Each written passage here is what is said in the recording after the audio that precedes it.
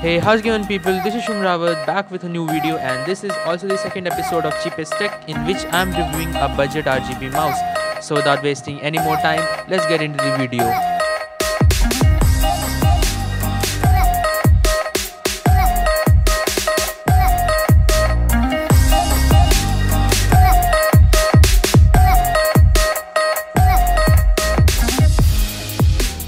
So the unboxing experience was not that good. The box was having some description and graphics printed on it, and it looks pretty promising because we have paid only 300 rupees for this mouse, and we are getting an RGB mouse with a braided cord, which looks like a steal deal.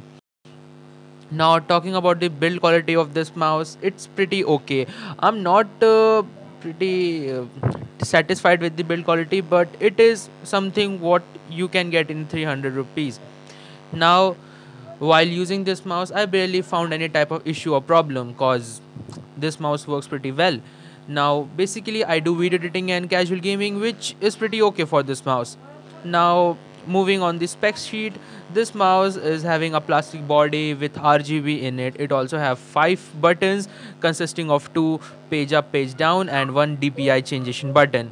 Now this mouse can accelerate its DPI to 2400, which is pretty good for casual gaming but not for a pro gaming.